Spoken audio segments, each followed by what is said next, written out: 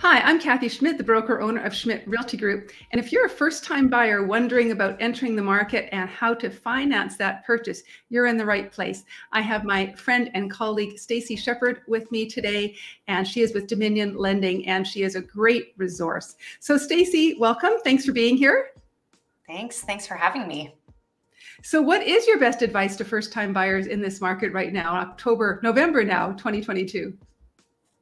Well, I would say my best advice is to start early. If you think that you're looking for a property maybe next year or even the year after, start early. There's just so many things that we look at to help clients with their first purchase. So income, down payment, credit, and some clients are a little worried or scared to be able to have credit pulled beforehand or to give some of that information, but really sooner is so important.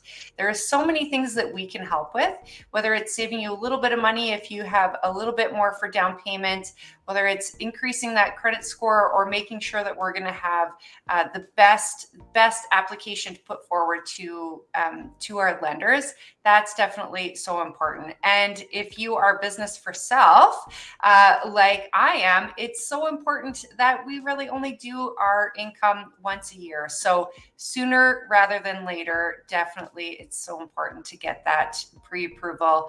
And I kind of don't even worry about rates, because rates we can hold for 4 months. If you're going to buy within that 4 months, great. And if not, we just kind of keep on pushing it out.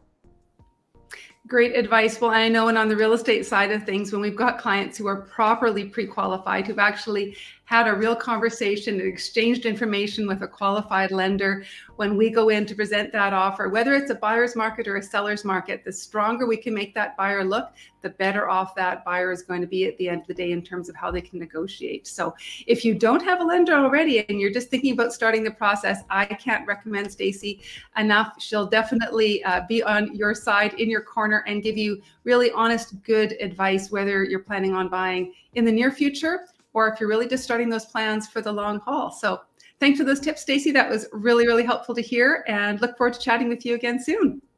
Thanks, Kathy.